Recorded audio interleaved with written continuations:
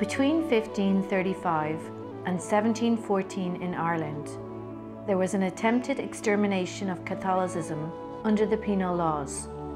Thousands of clergy and lay people were ostracized, tortured and executed under these laws because they would not renounce their precious Catholic faith. Yet even amidst the barbarous persecution of our ancestors, the holy sacrifice of the Mass and the provision of sacraments continued to be celebrated by heroic priests at secret Mass rocks across the island of Ireland.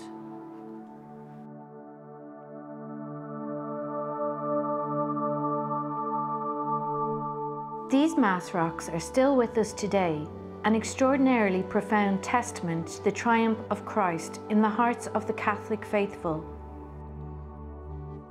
The Holy Mass celebrated at these Mass rocks is the same Mass celebrated today, for it is the same sacrifice of Christ for our wounded humanity.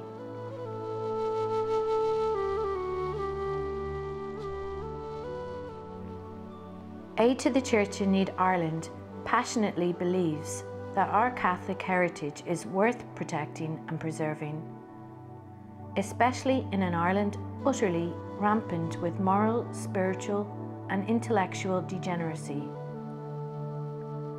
And so, to this end, we invited priests from the 26 dioceses of Ireland to return to these sacred Mass rocks, where once our ancestors went in secret and often in the dark of the night to receive and celebrate the Most Holy Eucharist.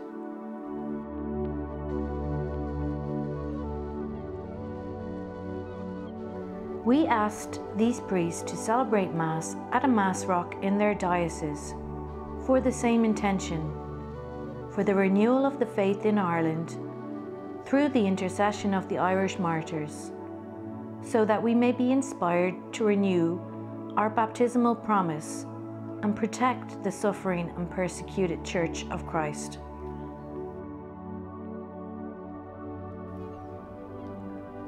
Christ, our King of Kings, wants us to receive Him in the Blessed Sacrament, as He called our ancestors over hundreds of years, so that the faith shall not perish from this land, and the light of faith shall continue to shine in the darkness.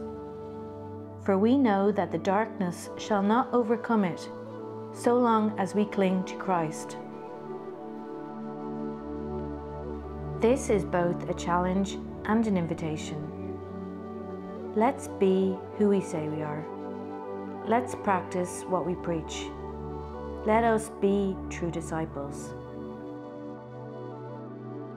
Aid to the Church in Need invite the Catholic faithful in Ireland, the Irish faithful diaspora, and our Christian brothers and sisters around the world to pray with us and for us, for the renewal of the faith in Ireland, and for the healing and help of persecuted Christians through the intercession of our Irish martyrs.